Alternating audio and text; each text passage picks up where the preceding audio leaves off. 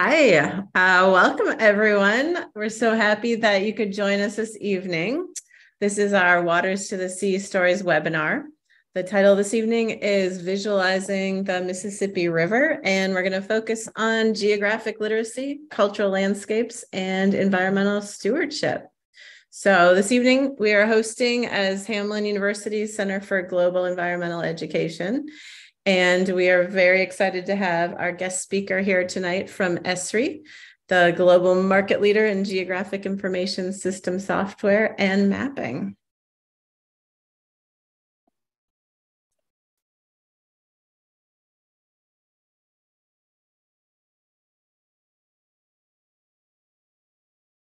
So a few housekeeping things to remind you of in our webinar before we get started. You should have access to the chat feature. So we'll be sharing some resources and links in the chat as the webinar goes on this evening.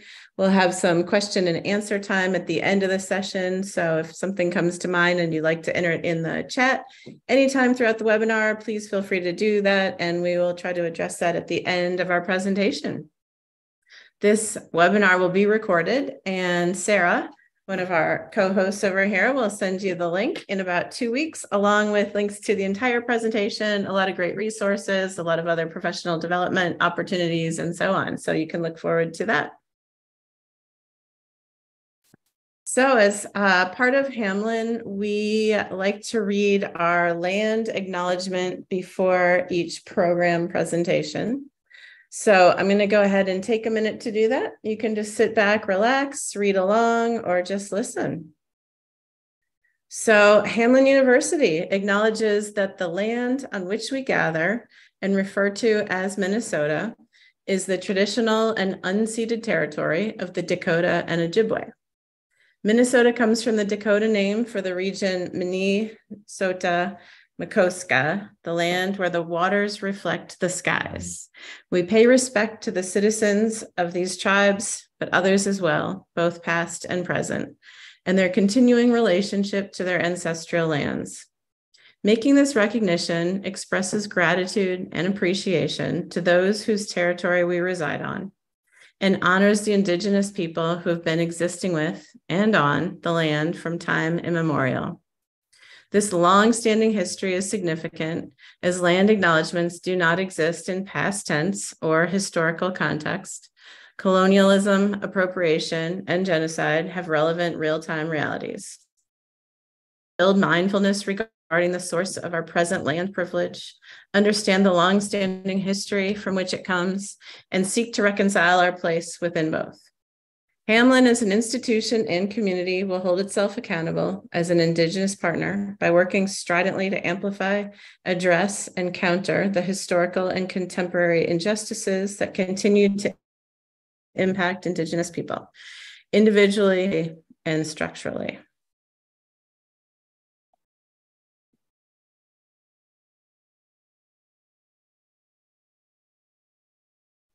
So, a big welcome from our team. Here we are, we're Hamline Center for Global Environmental Education. We are led by our fearless leader, Tracy Fredine, who is in the audience this evening.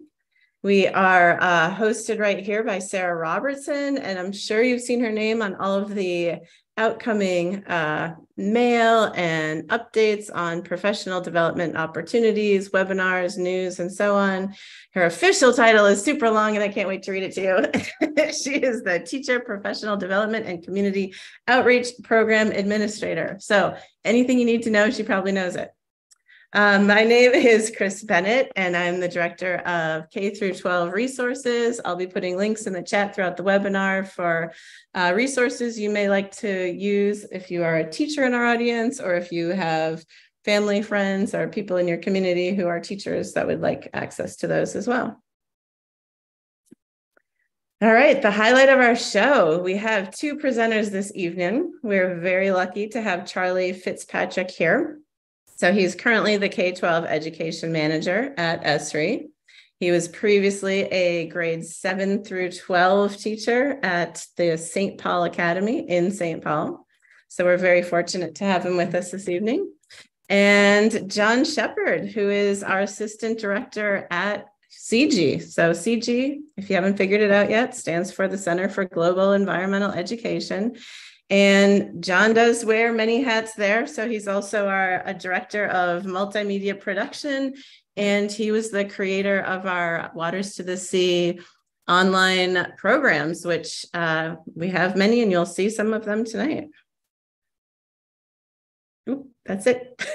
Coming back to that later. So right now I'm going to turn this over to John and Charlie. So please enjoy.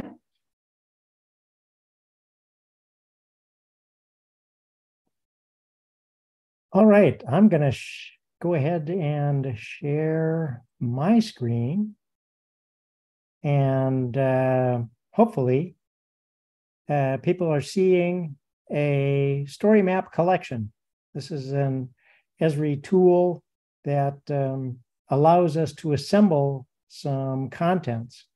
And there was a wonderful introduction to the event and a request for people to fill out a survey.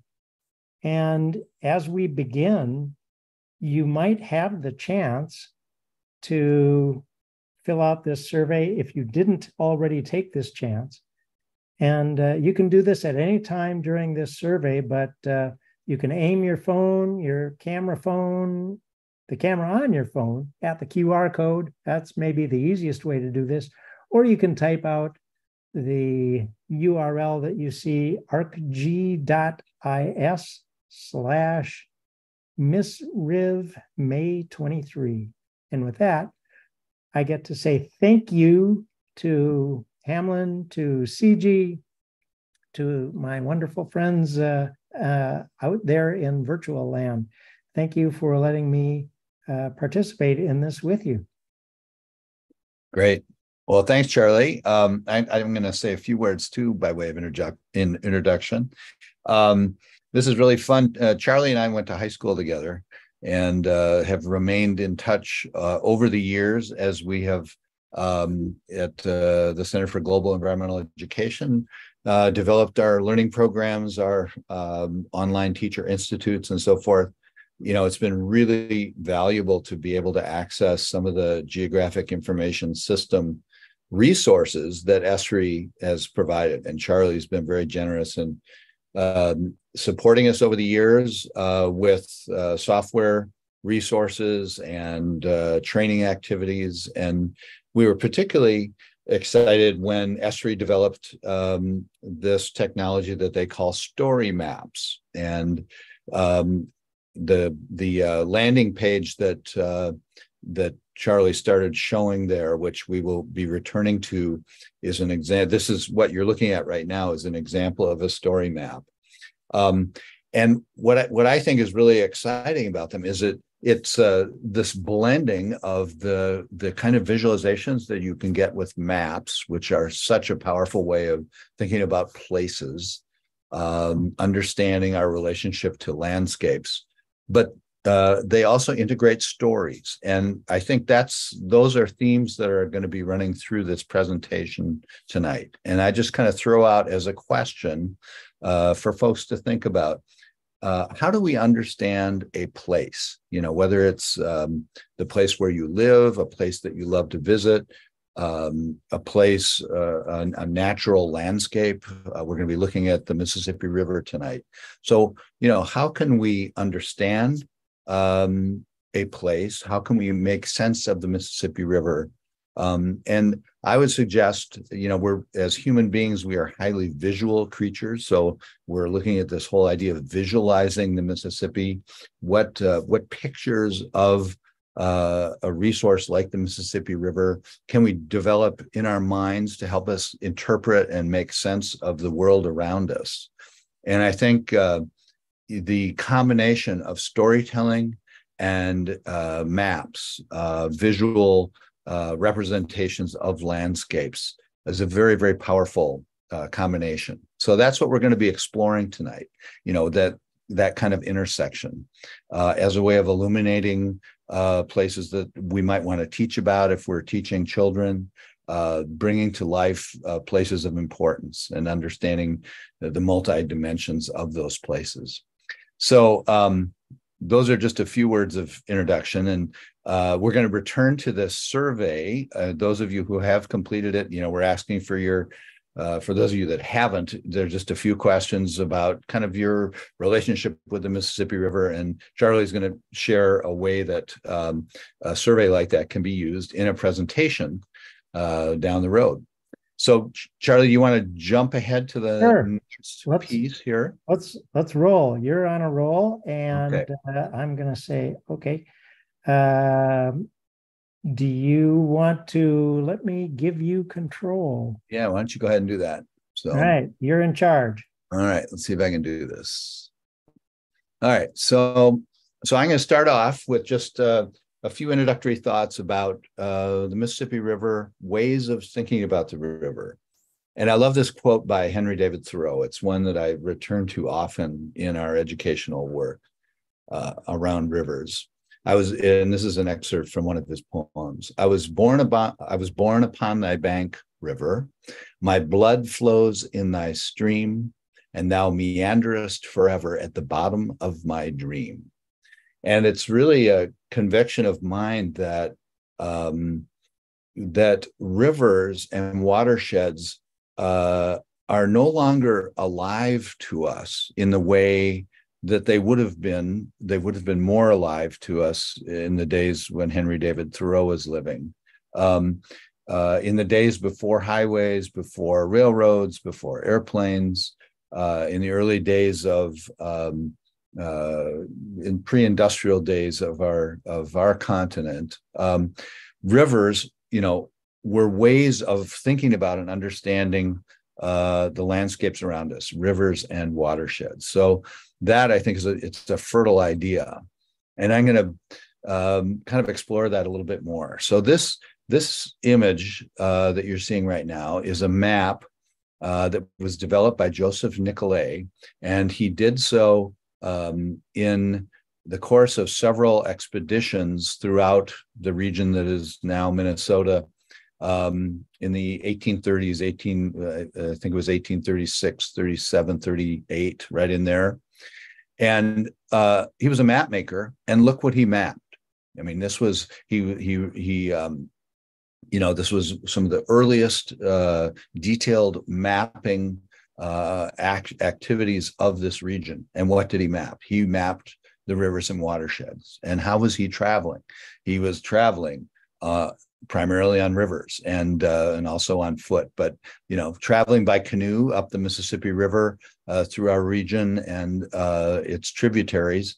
What he was paying attention to is how these rivers flow together, and you would be very much aware in that time, if you were traveling across the landscape, when you go up a river, and if you go up a tributary as far as you can go and you get to its headwaters, you're going to know when you cross over the height of land that leads to the next watershed, because you're going to pick up your canoe and carry it over that height of land. And so this idea of a watershed, as I've thought about this, it's just clear to me that you would have known what these watershed boundaries were, and just to restate or to state, a watershed is an area that drains into a river. So when you go up the tributaries of a river and get to the headwaters, you got to cross over an area of land before you'll get to the next river. So you would have had this inherent awareness of the landscape. That would have been the way you would have oriented yourself.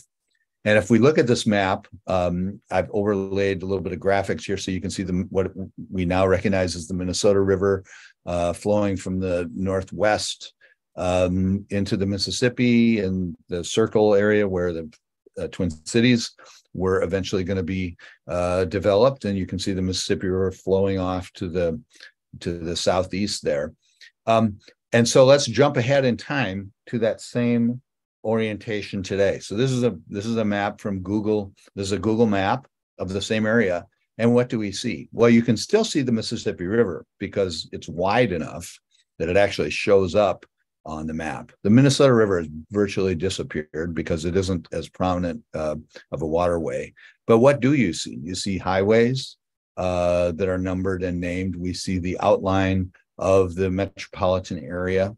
So my contention is, after years of working in this realm, we carry around maps in our minds of the world around us, but the map that we tend to carry, we being, those of us living in this day and age, is one that looks a lot more like this. We think of where we are by the highways surrounding us, the roadways, the cities, the county boundaries, sometimes the state boundaries, and so forth, which is just such a contrast to the world that Joseph Nicolay was seeing. So that's one way I think of rivers as, going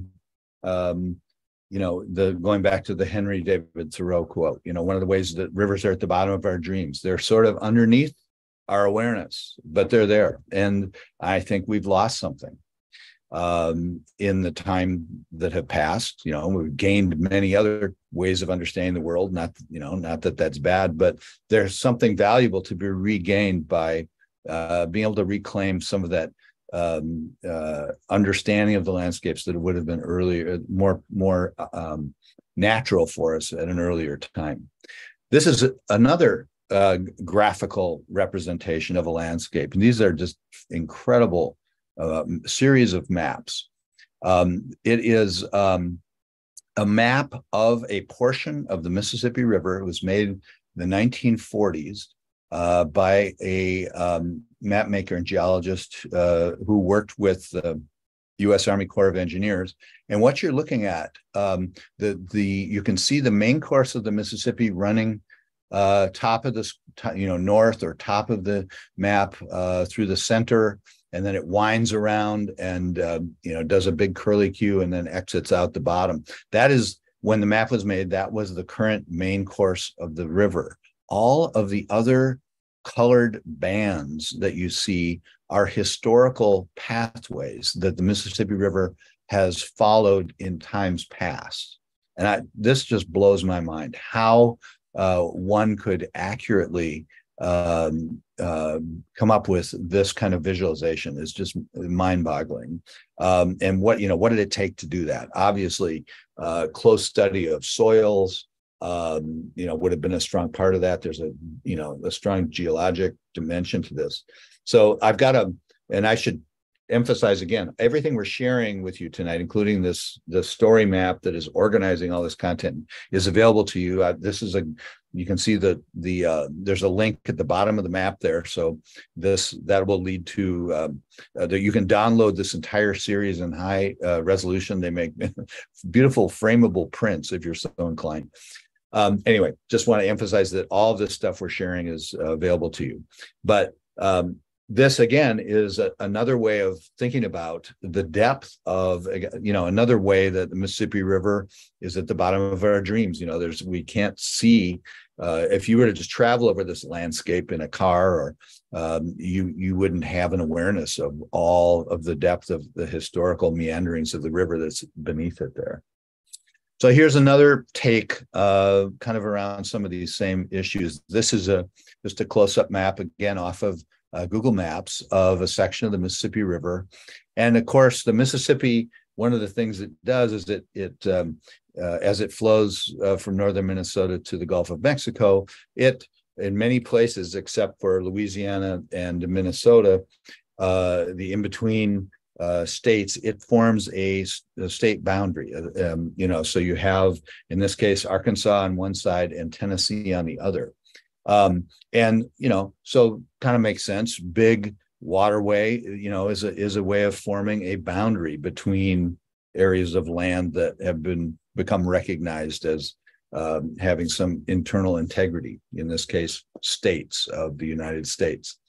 Also looking at the map above the word Arkansas, you can see kind of these curving areas of water, 3 of them that are kind of very similarly shaped.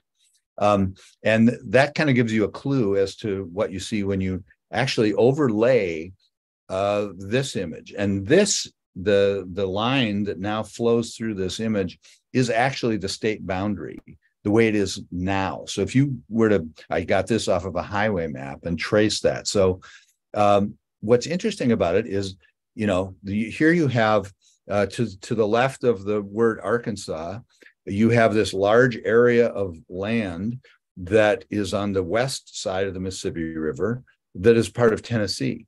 And above the word Tennessee, you have a chunk of land that's part of Arkansas that is on the east side of the Mississippi River. So, how did that happen? Well, the river's constantly changing. And so as it flows, especially in the lower Mississippi, it meanders incredibly, and it's constantly changing its route, tends to form these large oxbow lakes. And those three curving areas of water above the word Arkansas, those are former channels of the river and remnants channels now called oxbow lakes. And so when the state boundaries were drawn, the actual course of the river would have followed this orange line that runs through the map. But since then, the river has changed course. And so that's how you get, if you explore a highway map close up, you'll see that. Which is just another example of, the river. We like to set things, humans have a way of wanting to set things in stone, kind of. And we like to, lay our understandings on the landscape, but then something as dynamic as the Mississippi River isn't quite so easily contained. Moving on to another idea, this is two different ways of thinking about the Mississippi River. One is thinking of it as a ribbon of water that flows from point A to point B. And, that is the Mississippi River corridor, the dark blue line that runs through and touches 10 states in its 2,300-mile journey. And what does that give you as a way of thinking about the river? So the bullet points list some things that come with that way of thinking about and understanding the river. So it forms the border of 10 states. It's 2,350 miles long. It also is a world-class migratory flyway. So the river itself, its main corridor, and the incredibly biologically rich wetlands that it supports enables it to serve as a flyway for migratory waterfowl. And that is a function of the river as a ribbon of water. It's also a commercial highway and has been as long as people have been around here. And it's a source of drinking water for some 50 cities and more than 18 million people. So those are all kind of ways of facts associated with the river that come from this perspective. But here's a different perspective. This is thinking about the Mississippi as a watershed. And that opens up other kinds of ways of thinking and ideas. So from this perspective, the Mississippi, much, much larger than a ribbon of water, it's draining 40% of the continental US, all are parts of 32 states and 2 Canadian provinces. It's the world's 4th largest watershed. So it's huge. The river itself as a ribbon of water is a major river, but considered as a watershed, it's truly, truly dramatic. Not only that, there's some other implications of thinking about the river in this way. This orientation explains the fact that there is what is called the dead zone in the Gulf of Mexico. The dead zone is an area of the Gulf, and it runs from the mouth of the Mississippi River, generally goes more to the west along the Gulf Coast there. And it is an area of the Gulf of Mexico that is depleted of oxygen. It's depleted of oxygen because of the nutrient load, the phosphorus and nitrogen, mostly that comes from agricultural farms in the upper Midwest, that those nutrients flow down the river, enter the Gulf of Mexico, and the result is this depleted oxygen area. And so you wouldn't have that phenomena without the functioning of a watershed, because those farms are spread out over multiple states and they flow through the nutrients are flowing through multiple tributaries of smaller rivers, that drainage ditches and small rivers that ultimately empty in the Mississippi. So that is a function of the Mississippi as a watershed. The other thing is thinking about a river as a watershed really highlights the relationship between land use and water quality. And that dead zone is an example of that. So the fact is those of us living in urban areas, you can in the Twin Cities area where I am, you can be miles from the Mississippi River, but with the things that I do in my backyard, how I manage my grass clippings, what I do with the leaves that I rake up in the autumn, whether they go down the storm sewer or not, or whether I clean them up, those choices I make will have an impact on the river, even though I live miles from the river, because of the fact that all these lands within the watershed drain into the river. And in urban areas, of course, we have storm sewer systems that accentuate that direct connection between wherever you might happen to live and the river. So that's the end of my piece. Charlie, you can reclaim and move on to the next part of our. Okay. Let's see. Is this, if I go forward, is this, let's see. Oh, do I? Well, let's see if I stop. Okay, there we go. Maybe if you hit escape, you'll stop sharing the slideshow. Ah, perfect. Excellent. All right. There we go. Now. Oh, actually, this is me too. Yeah, sorry. So yeah, if you can let me go ahead. Yep. I'm going to briefly want to just introduce this resource. This is our Waters to the Sea Mississippi River Adventure. This is a story map. This is an ESRI story map, and this is kind of our flagship learning resource that our center has created, and it is provides a rich, probably 6 to 7 hours worth of content that you can see is organized according to these tabs across the top of the screen. So this is an introductory screen. And basically what we're exploring in this, as we're exploring the river as a ribbon of water, as a watershed, and looking at the ways that humans have lived with the Mississippi River through time, and what kind of relationship we have with this incredible natural resource. So there's a introductory video here. We introduce topics of what is the water cycle, what is a watershed. We have a built-in water quality lab that you can, a virtual water quality lab you can explore. We get the introductory content on ecosystems.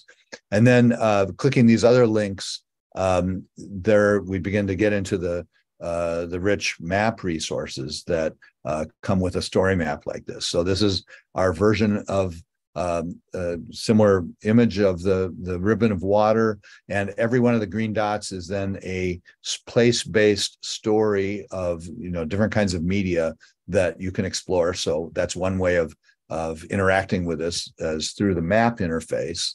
And as I zoom in, eventually I will begin to see additional layers of information. So now here are all the tributaries and so forth. But you can also then access content by media type. So we have numerous interactive modules, interactive 360 panoramas, lots and lots of videos that can be found there. And then you can also then sort through all this content through different lenses. Like, I just want to see all the social science related content, or engineering, or life science. So those are tabs across the top as well. And then there's additional content here, educator resources. We have all of this content linked with next generation science standards and so forth. So this, we just want to make you aware of this as a learning resource that's available to you. It's free of charge, and please use it up. So I will stop there. Charlie, now it is truly back to you. Terrific. Thank you, John. And okay, so this is the chance for you, your last chance to participate in this audience survey. It's a great thing to do. And really the whole idea about this is we wanted to gather some impressions from you, trying not to be invasive, but to be interested in your experiences. And so you've got really 3 ways to participate in this if you haven't yet. One, you can scan this with your smartphone and launch this QR code. Go ahead and say, yep, I want to go to that ArcGIS thing. Second, you could type in that same address. And if you've already done this, that's great. No worries.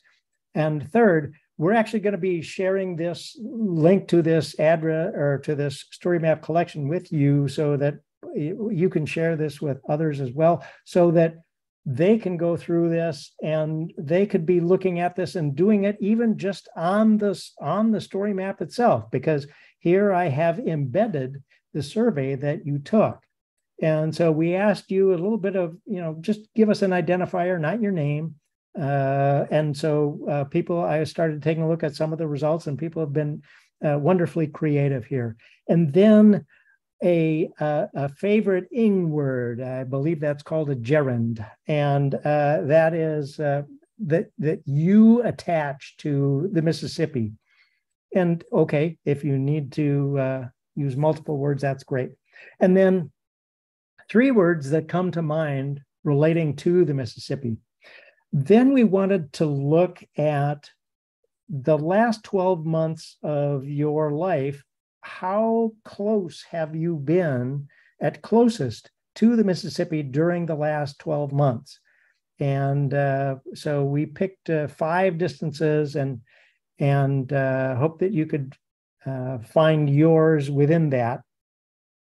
Then this was, I think, sort of the most exciting one was, at what age did you have your first interaction with the Mississippi that you can remember? And you had to put in a whole number in here, rounding upwards, I suppose, for those of you who are, born on the edges of the summertime.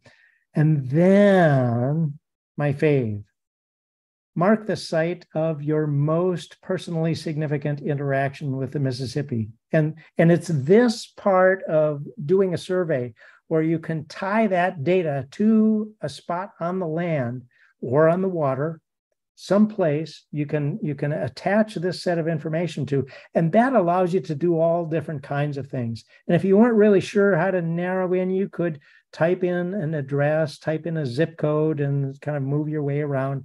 But the key is to just click on the map somewhere and make the marker appear there, and then to hit submit. So hopefully you got to do that and you hit submit. And now, great, what happens from all of that? Well, we can turn that data into a map, and automatically we've set it up so that the data that you generate is going up into the cloud, and there's a bucket up there that is holding this data. And we just said, let's take a look at that data. And so here are the data points that you generated. And so this is a live interactive map. And we can go zoom in and say, hey, there's somebody down here right at the mouth. There's a dude. And there's somebody who was 100 yards away, didn't want to share much more than that. And going all the way up, and even outside. Well, gosh, look at all these people who've been here up near the headwaters. They're all interesting kinds of things. And so there are some explorations that you can do with these data, but working with it just in this map is actually a little bit hard, because you have to go through this one little segment at a time, poking at one little item at a time. Sometimes it's better to do in a bulk process. And so we have a tool that will take that very same map, that very same data, and allow you to work some things through this. You have familiarity driving a car with the dashboard. Dashboard tells you all kinds of information about the car. It's about your car. It's about the car that you're driving. A variety of elements in that dashboard. We do the same thing with a map. And here we've got 45 dots on this map, but this is a little hard to see, so I'm going to just arrow it out into a big full-scale display here. And what we've got, I want to hide this, hide that. Oops, I want to show that. Let's see, get the navigation. That's what I wanted to do. All right, hide the table and give me that word cloud, the identifier. Oh, I don't want the identifier for the word cloud. Yeah, all right. The word clouds are holding out on me here. Sometimes we can get them to appear, and sometimes we have to just refresh it and make it show. But in the meantime, we can zoom out to see the whole world and see if anybody was here from beyond. Ooh, we've got somebody who, this is actually at latitude, longitude 00. And so if you didn't put in anything on the map, that's where it went. So we've got data that we can be taking a look at here. And we've got most people were actually under 100 yards. Next most under a mile. Wow, this is a really nice, neat curve here. We had 45 responses. And what's interesting is that we can go through and explore these and say, hey, the average age, 25 and a half. And you can see along the bottom in this green chart that we've got a variety of responses. Lots of, wow. Hey, we just added one. Somebody enhanced it. So this is a live data set that you're seeing that is being added to on the fly. And so that's part of the magic of working with a GIS, is to take advantage of the power of interactive resources and to see the information that people are putting into it. Use the power of the map to explore these things, and then just go to town with whatever it is that you happen to have data about. All right. I want now to jump ahead up to the next one. And this is, okay, we played with a bunch of, interesting data that you guys put together. What about people who put together data for their business, for their operation, for their government job, to be able to collect data and distribute it to the people who want to use this? ESRI worked with NOAA to create a site called, we call it CAMERA, but it's really climate mapping for resilience and adaptation. As the climate is changing, how do we cope with it? And so there's a lot of content here, and this is just built in right now to this story map collection. And we're going to take a look at 5 pieces of information. And these are climate hazards in real time. So what you're seeing over here is the last 30 days, and these are wildfires and places of drought, places where things are dry, and places of prescribed fires, and places of, okay, not enough rainfall, things like that. So here you're taking a look at fires, and it's been kind of going down. And I'm delighted to see that there are not a whole bunch that are happening in out west, but gosh, look at these big fires that are happening up north. Well, maybe it's related to some of the drought conditions. Now here, the last one, the fires, you were seeing 30 days. Here you're seeing 52 weeks. And so you all probably remember that this was deep, deep red out on the West Coast, and not so much in the interior. Now it's starting to get to be in the interior. You can come in and take a look at this. And this is saying abnormally dry. All I did was just click on it. This is designed for you to explore this. Percentage of US in each drought category, you can see this. All right, so let's keep taking a look at this. Inland flooding. Now, we have some family that is here in the upper Midwest. I do have some family there. And so I've been watching this, and the floods have been moving away from the Twin Cities area and moving downstream. And that's what you're seeing here. These are zones of 24-hour precipitation, 72-hour precipitation in the background that you're seeing. And given all of the flooding that has happened farther north and the precipitation that is happening, where are the places that we're watching out for right now? So inland flooding is going to be a thing that people need to be careful about in the coming decades. Coastal flooding, okay, come on, there we go. coastal flooding was not working when I was checking it earlier today, and it looks like that service is having a hiccup. But you should be seeing that there are some storm warnings or some coastal flood watches and things like that. It may just be that there's nothing happening across the country, but usually there's something. So let's jump over to the extreme heat, because we are having zones of extreme heat. Now, why do we pay attention to this? Because the conditions are going to be different. What's going to be happening to the land, what's going to be happening to the water cycle. That cycle is really important for what happens to the rest of the people in the watershed. Now, this is a nice little sort of quick exploration of it, but the whole notion of this is to take a look at your community, to take a look at my community where I live. I want to see this tool close up. And so there is an assessment tool that you can launch here.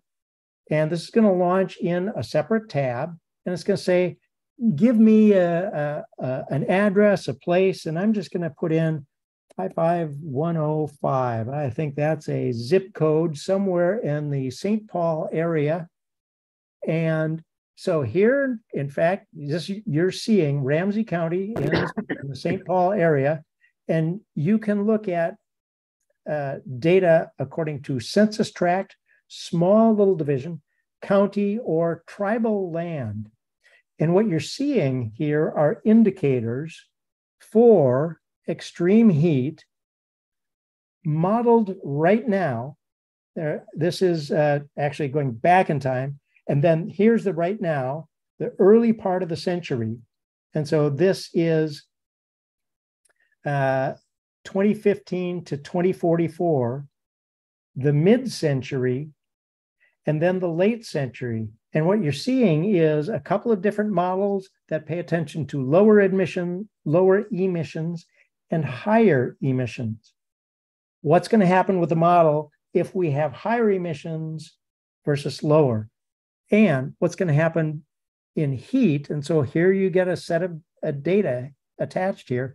So right now, we're 27.7 degrees in that area, Ramsey County, 27.7 days with the maximum temperature over 90 degrees, which is 16.4. It was 16 point, that's a growth of 16.4 days since the span of 1976 to 2005. Here we are 18 years later than that. And so this is going up. And if we stay on track in this zone of 2015 to 2044, keep growing the way we're growing, that's what we're going to have. Here are the higher emissions. And you can see some more data going down. But let's take a look at the drought. Oh, okay. So this is getting to be a more significant thing. And wildfire, wow, with higher emissions, wow, this is quite a range. Because it's in the late century, it's hard to predict that far out, but we can make some judgments based on this. Flooding, and you can go through and you can see where things are in your area. We're not doing too much with coastal inundation here in the Twin Cities, but you can go back also and take a look at this and say, hey, in this zone, Ramsey County, 28.2% of the population is in disadvantaged communities. So there's a very large group of people that are disadvantaged that have less capacity to cope with the changes that are coming environmentally. And how's our building code? Are we built for lower resistance or higher resistance to the kinds of hazards that we'll be running into? Then you can go in and explore, hey, I just want to see, and now we're looking at the map, and this we're seeing, okay, we're still in Ramsey County. Let's get rid of Ramsey County. Let's use the tool and maybe go down to someplace down here. And now you're looking at this, and we've got 83.5 degrees above 90 degrees Fahrenheit in the early century, 97 in the mid-century, 110 in the late century. What are the kinds of changes that you're going to be encountering, both from extreme heat or coastal inundation? Wow. That's looking like, yeah, you're going to be out on your boat there, I guess, whether you want to or not. So this is one of the things that we want people to take a look at census tract level, at county level, tribal land. Take a look at the changes that are coming at us, and that you can be thinking about, okay, are we ready for these? So that's built in here. So let's go back to John. John, are you ready to rock and roll?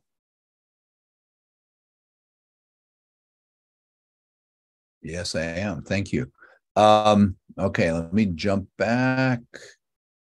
Yeah, so I'm gonna. Can you okay? Can you control it? Yeah, I think so. Okay. Let's see if I can get this going.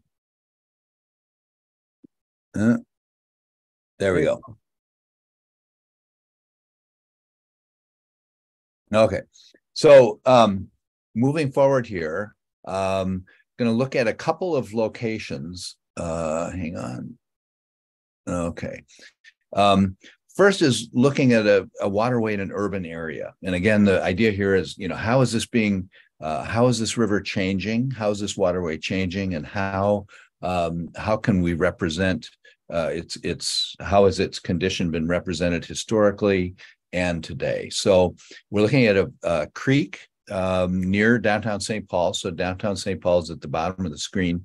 Phelan Creek is a relatively small creek that historically flowed into the Mississippi River from a series of lakes upstream, the chain of lakes, and Phelan Lake. And it has suffered the fate that many urban waterways like this have suffered. And the first part of the story really goes back to pre-European settlement days, from the perspective of the Dakota, this is Dakota homelands we're looking at here. And I'm going to start out with this map that we were looking at earlier by Joseph Nicolay. And this is just a zoomed in version of this same area. And one of the interesting things I see here is that this was a time, again, 1839 or so, when you are seeing some indigenous names of places. So the entire area is referred to as the Mdewakanton country. So that's a reference to a Dakota name for this area. But at the same time, we have some English names starting to show up. So we have the St. Croix River flowing over here, an English name. And the other area just to the left there that's highlighted, three of the lakes that are very prominent park lakes in downtown or in the city of Minneapolis, Lake of the Isles, Lake Calhoun, and Lake Harriet have already been recognized by English names. And here is Phelan Creek represented on this map.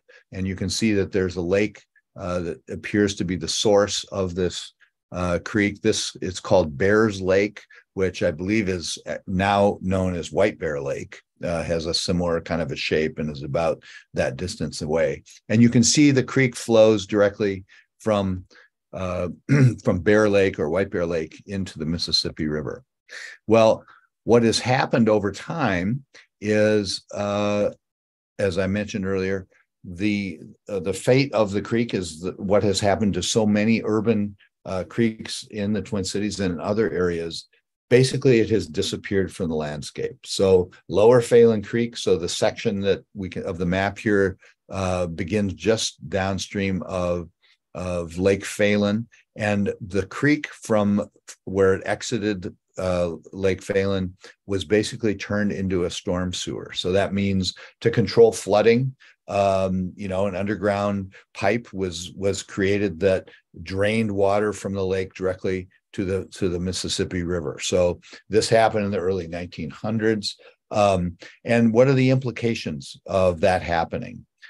Besides the fact that the creek itself disappears from the map? Well, there was an immigrant community that lived along the creek in an area called Swede Hollow that actually used the creek directly for drinking water. You can see, and for their wastewater as well, presumably. So there was, a poor community of houses and shacks there that basically was no longer able to sustain itself when the creek was turned into a storm sewer. So what's happening now? A Dakota-led organization, the Lower Phalen Creek Project, is actually bringing back the creek. And what they're doing is a process called daylighting. So what it means is actually recreating the waterway at the surface where it once flowed, and allowing, and the initial project will cover the first quarter mile of the creek. So, there's this transformational process happening that is bringing the creek back up to the surface. And the organization is Dakota-led. Keely Sayaka is one of the staff members there who, in one of our videos that you can explore on your own, she provides some orientation to what this means to their community as far as it having been an important historical resource that now is becoming available to them once again. So an interesting tale that I think sheds some light on how our historic relationship with urban waterways. And what we have done is taken that story and other stories of places of importance to the Dakota community. We worked in a collaborative project with the Lower Phalen Creek Project to create an interactive map. And again, there's a link. Charlie, I don't know if you can scroll a little bit. The bottom of the image isn't quite visible. There's a link there. Well, I'm sorry, we're jumping ahead. Maybe that can't happen. Anyway, so we created an interactive learning program exploring Dakota lands and waters, where places like Phalen Creek that have that deep historical importance for the Dakota are represented on an interactive map. In this case, each of the red circles on the map is a hotspot. There's 15 different videos that interpret those locations. Almost all of them were produced by Dakota video producers. We produced a couple of them collaboratively with them. We have the place names on the legend on the right. You can click on those and hear the correct pronunciation of all the names. And you can also explore the map itself. And this is a map created by a Dakota artist. And you can see her name is Marlena Miles, and she has blended place names, Dakota place names for all these different places, and they're kind of coded as to what type of place they were. So some are burial mounds, some are village sites, others are different kinds of sacred locations. But you can see she's also blended in aspects of what are found today. So in the Twin Cities, you have downtown Minneapolis, downtown St. Paul, you have the light rail system visible there, you have other features of the modern landscape. So it's an interesting way of kind of blending these different cultural perspectives in an interactive map experience. So going to jump briefly to the Delta region and just talk a little bit about the challenges and ways of understanding what is a fascinating part of the world. So the Mississippi River Delta is one of the major river deltas in the world. It is incredibly biologically rich, bird life, fish life, and a very important resource economically. for the United States. The ports of New Orleans and St. Bernard Parish, which is St. Bernard Parish is just downstream of New Orleans. You can see the main channel of the Mississippi flowing down through the delta there. The combined ports of the area are the world's largest ports by volume in terms of the volume of goods that travel through there. And to understand, and it's an area that is highly endangered. And one of the things that's happening is the disappearance of coastal wetlands. So much of what kind of looks like land in this image is actually increasingly open water. And that's due to a number of factors. And we're going to just look at that briefly. This is a video. There's no audio that plays with this. And it is basically the recent geologic history of the formation of the Mississippi River Delta. And each of these squiggly lines is a different course that the Mississippi has taken over time. And you'll see dates popping up occasionally to kind of give you an orientation. So what happens is a lobe of the delta is formed. So there's one that was forming there on the left side. A new one is formed because the river finds a more direct route to the sea. As that lobe gets bigger, the land is built up and the river finds a shorter, quicker route to the sea. And over time, multiple lobes are created, and then you can see that they erode away. They start to disappear. And so over 6,000 year period, we finally arrive at the actual, the current appearance of the Gulf of Mexico. But what has happened is we have built levees in order to prevent flooding from occurring in human settlements like New Orleans. And this is a brief video that talks about the impact of levees. And basically, the idea is that historically, the river would flood every spring and spread sediment out over the delta. And that would nourish the wetlands that were there and would build up the land because the land is naturally subsiding into the Gulf of Mexico. So the levees prevent that flooding from happening, which makes life a lot easier for if you happen to live in New Orleans. But it also is depriving the coastal wetlands of that sediment that they need in order to be replenished each year. So this is I'll play this briefly. The audio you're not really going to be able to hear, but you'll kind of quickly get an idea of what the dynamics are. The Mississippi River's springtime floods plagued New Orleans for 2 centuries until levees protected the city and created stable channels for shipping. But the levees also cut off sediment-rich floodwaters that built the land on which the city sits, and that kept alive coastal marshes that help protect the city from hurricanes. So in a nutshell, what you had there was levees being built, preventing the floods from occurring, and then the land naturally subsides. And so that is part of the dynamics of how the coastal wetlands are disappearing. And let's see, we move ahead. The Mississippi River.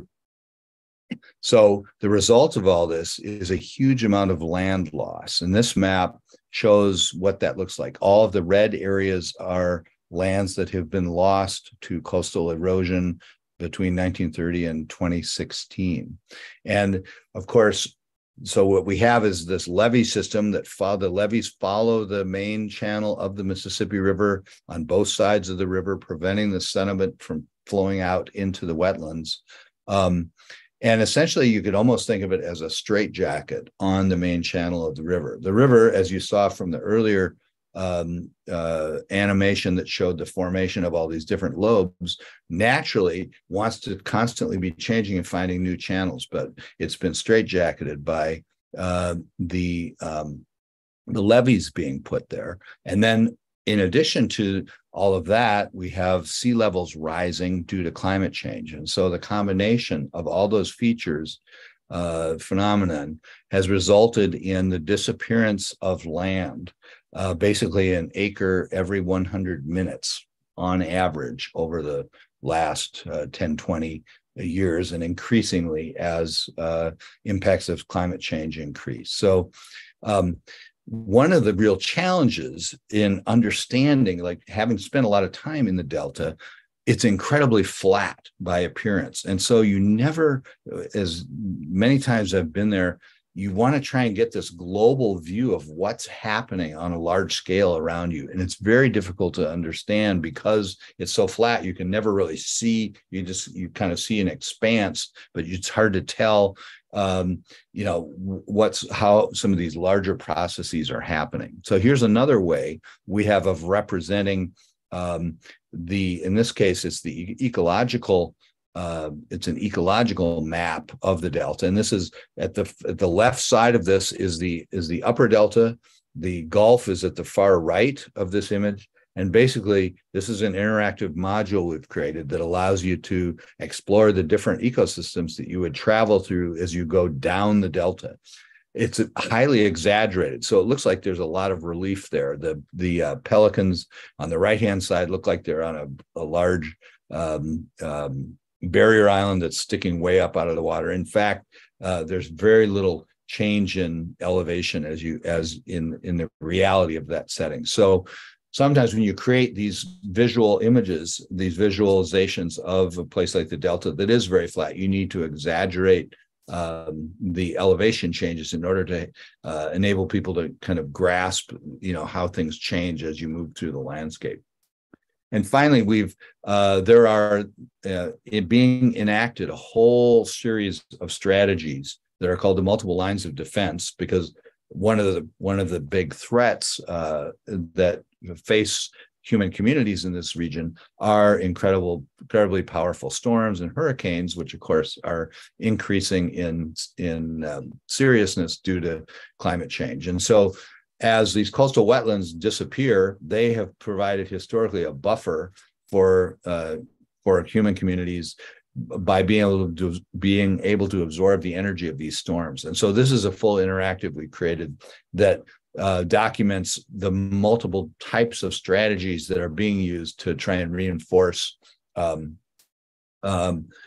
ways of retaining protections to human communities through in a lot of cases, trying to restore natural conditions, diverting sediment into wetland areas and allowing them to rebuild, and using different kinds of structural solutions as well. So again, a fascinating, complicated natural landscape with complex natural systems overlaid with some extensive human impacts. And these kinds of interactive map experiences are tools we've been using to help people generate an understanding of what's happening there. So that's my piece, Charlie. It's back to you to wrap it up.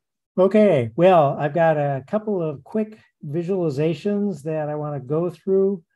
And the first is thinking about this and saying, as we work with maps, we sometimes have to keep in mind that there are some real different kinds of maps, and that sometimes you can look at the map one way and you start thinking about certain things. And then if you look at it a different way, you get a very different perspective. And so part of this is just really to say to people, these tools are really powerful. They can also shape the way that we think about things. And so as a former 8th grade teacher, I like to shake things up for my students a lot. And they did the same for me. But the whole vision of getting people to think about how you're looking at something and thinking about, okay, who am I concerned about? What are the places that I'm concerned about? We like to have people see the world in different ways and try to think of it from a holistic perspective. Now, we do this with land. We also do this with water. So here we've got a hydrologic hierarchy. Now, the idea of this is you're looking at this network of rivers, and many of you who have a connection to Minnesota may know about this little place. And I'm just going to click on this and say, okay, trace this guy. And it says, okay, I'm actually flowing north. This is the Red River in northern Minnesota. And when you get to a lower part, you get to see the whole network. that is flowing. And as you've probably been seeing in the lower left corner, I've got displays of the water volume of some of these tributaries.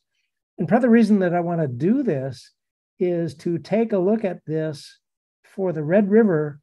Now I'm going to jump over and say, oh, there's another river over here. I don't want to click on that one. I want to click on this guy. Come on, come on, come on. All right, here we go. There we go. All right. Now, there you can see the Mississippi. And it's starting. You can take a look at the numbers over on the left-hand side, and you can see low thousands of, and I think this is in sort of cubic feet per second kinds of numbers. But as we work our way down, we can start to see, there's actually a larger scope of the river that we're going to get here. And now we're in the tens of thousands. And you can work your way farther down, tracking the river. And this is just a really kind of a fun thing to do, and just watch the interplay. And those of us who lived in the northern reaches of the Mississippi might not always be thinking about what's happening farther south, but all the people who are living farther along the river, farther along that downstream flow, are really paying attention to, my God, all of those elements, everybody that is upstream of me. This is the network of people whom I'm concerned about. I need to be concerned about what's going on. And you can take this all the way down so that when you get down to the base, instead of a couple of thousand feet or a couple of thousand cubic feet, we're now hitting hundreds of thousands of. This is a big river. There's a lot of impact on the land. This is really going back to what John was talking about. And so we have one last little exploration to go through. And yes, I've done that. All right. Yep, I'm going to do that. All right. This is a very new visualization that somebody created at ESRI. And he said, Charlie, give this one a try. And this is a water drop journey. And this takes a little bit of work in order to go through. I'm going to actually run a video of it for you and say it'll be easier to see this video in operation than to try to run it and Zoom at the same time. So this is not yet fully open to the public. This does require an ArcGIS Online organization login. It does use online resources. It just takes some. There's a lot of data that can be sent to your screen. So let's just play this and see what happens as we go on a water drop journey. And okay, yep, there we go, Charlie. Good, close that. And now on this map, you can see that there are a bunch of, this is a dashboard. You can see, okay, here I am. I'm going to go take a look at that Red River of the North, and I'm going to click on it. And what it's going to do is to say, all right, with this as the source, I'm going to trace downstream. Downstream is really downhill, and downhill from that part of Minnesota is to the north. And you can see that displayed on the map over in the corner. And it tells you how far it's going to be. And you can play, you can hit the play button in the top right corner, and it'll keep track on the numbers below the map of the population, the number of businesses, the number of farms that you're seeing there. And you can set it to be north, and you can zoom in and out. It's a very cool thing. When you're done with this, you can go over on the right hand, click the trash bin, and that says, okay, take me back. I want to see something. So now we're going to go to the start of the Mississippi River. Let's just zoom in. Here we are at the headwaters of the Mississippi. And I click, and it's going to take a few seconds in order to say, all right, from that point, let's trace all the way down. I didn't record the whole thing. I just, okay, give you a little bit of a sense of, yep, it takes a little bit of work for that to happen. Now, once you get down to the mouth, then it says, all right, here's your path. You can see it, 1,300 miles, actually traveling 2,300 miles by the water drop and the twists and turns. And then you can watch it. And I love this because here you're starting to see the landscape that it's going through and all the little crenulations of the river as you're working through this flat land. It's just a wonderful display here. And it stops and says, wait a minute, I got to catch up to you. But you can start to see that it's keeping track of below the map, the number of people, the number of businesses, the number of farms. And what I really want is if and when you get to work with this, that you get to explore the variation between the upper Mississippi right up here at the tippy top and what's happening down at the mouth, because, wow, it's a big difference. And with that, our video is just about done. But you can take a look at the land, you can intercept it and just say, I want to explore these different watersheds and work your way down. I'm going to go ahead and wait a minute. Let's see. This is the video. It's ready to stop. I'm ready to stop it. Okay, John, I'll bet you there are some questions that people may have for some of this. And so. Yeah, that sounds good. Chris, you were. Yeah, let's go ahead and dive into some great questions. So thank you, Charlie. Thank you, John. Nice work with sharing so much good information. So yeah, I'll feed you a few of the questions. We have about 10 or 15 minutes. And then at the end of the evening, we'll share a few resources and opportunities for future professional development. So I'm going to just start at the top. There was a question a while back, and either one of you can answer. Feel free to stop screen sharing if you'd like to. The question was about watersheds. So the question was, what are the 3 largest watersheds? Since our focus was on the Mississippi River, maybe you could do a comparison of anything you know in that regard. That's a good question. I'm trying to think. Charlie, do you know off the top of your head? I don't know off the top of my head, but that would be the 3rd largest. That would be a fun one to just sit and play on my little map thing and watch the little trees explode. I did look it up after that question was asked, and it's number 1 is the Amazon by far, and number 2 was the Congo, and number 3 was the Nile. Nice. And Mississippi is not far underneath the Nile. Right.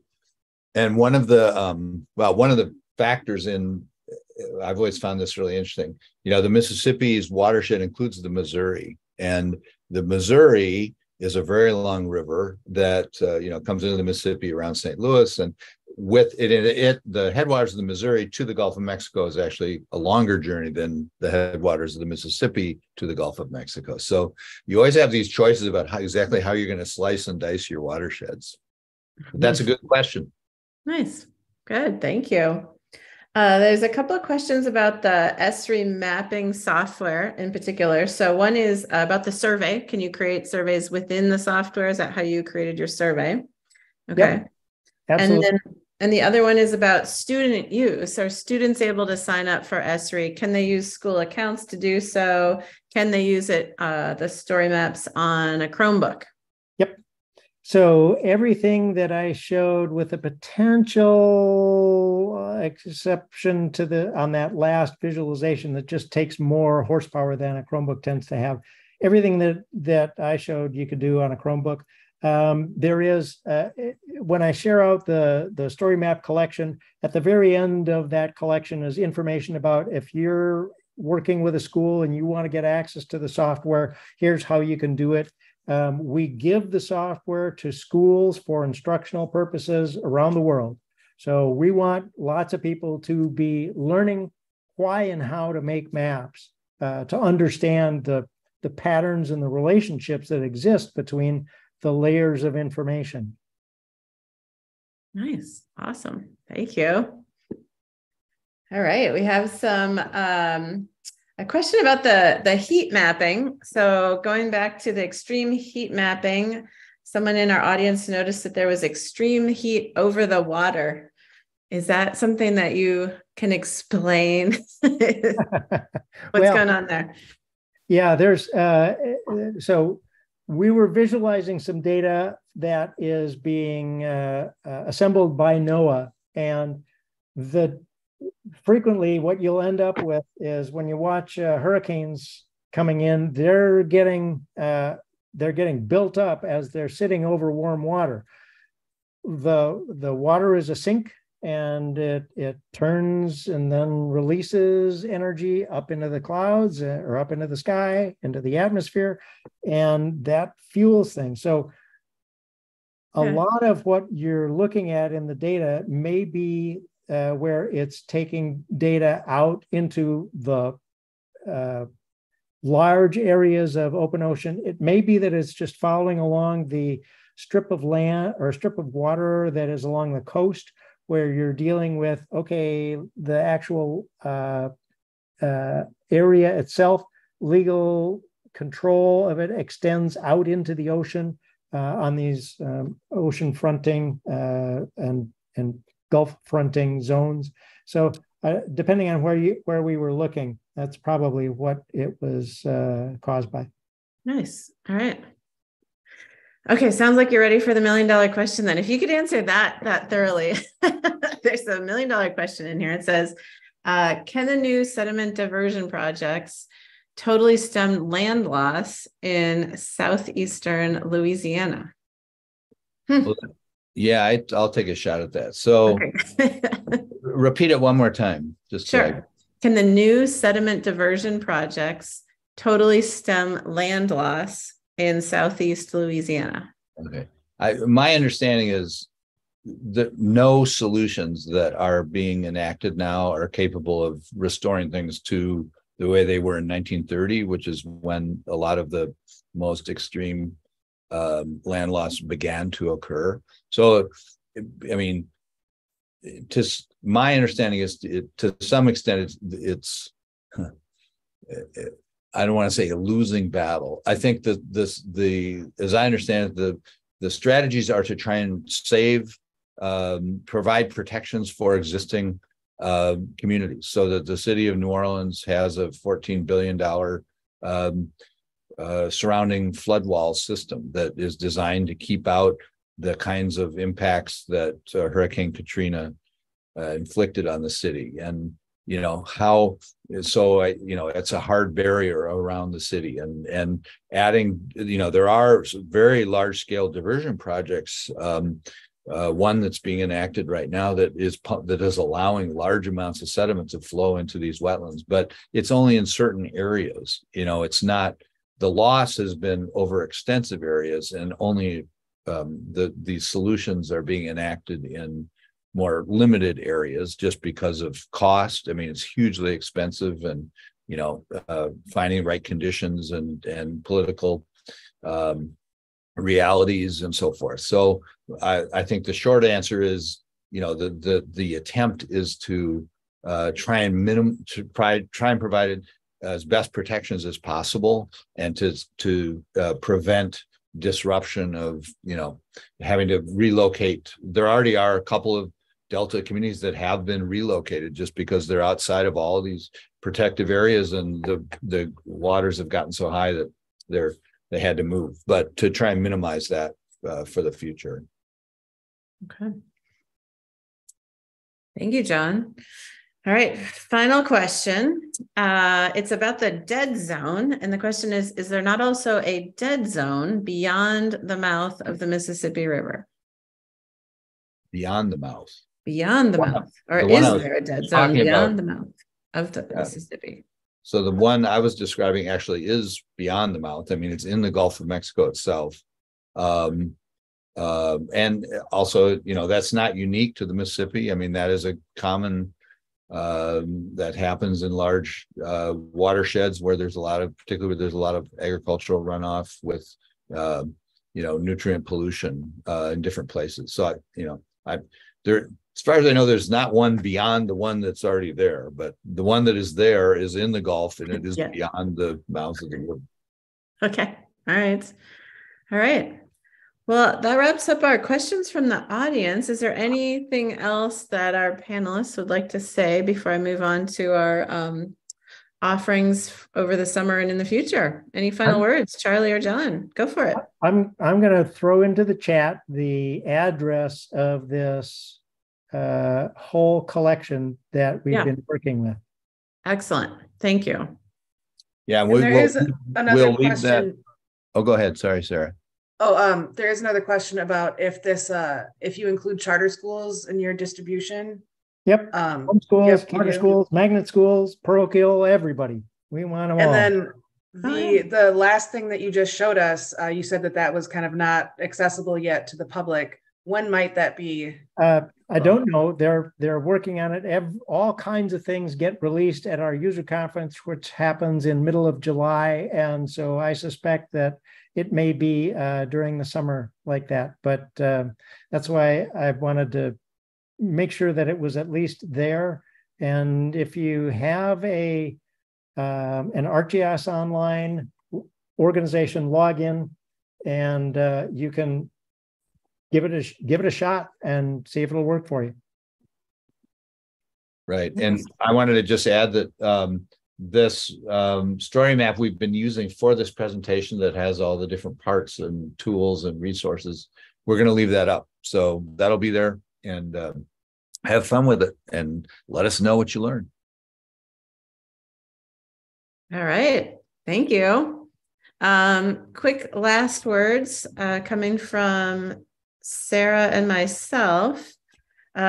You've probably seen a few of these invitations, but we'd love to remind you that this summer we offer lots of free professional development institutes for teachers. So the registration is open. You can let Sarah know. You can check your email. More links will be provided in follow-up messaging from Sarah. One of them will be in Duluth, Minnesota in June. One will be in New Orleans in July. And one will be up in Minneapolis and St. Paul also in July. So please sign up, share with your friends, share with teachers if you can.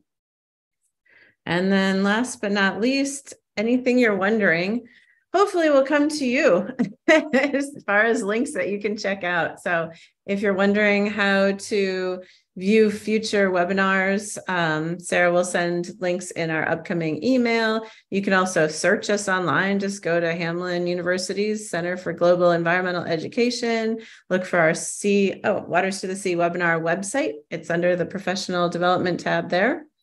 To get your 1.5 continuing education units, your CEUs, Sarah will send out a form in that email as well. And if you're curious about all the Waters to the Sea modules, they will be included in that email, but you can also search, again, practice saying it, the Center for Global Environmental Education, our K12 classroom resource site. We have a lot of cool stuff on there that you should definitely check out, whether you're a teacher or not. So again, thank you so much for being here tonight, and have a great evening.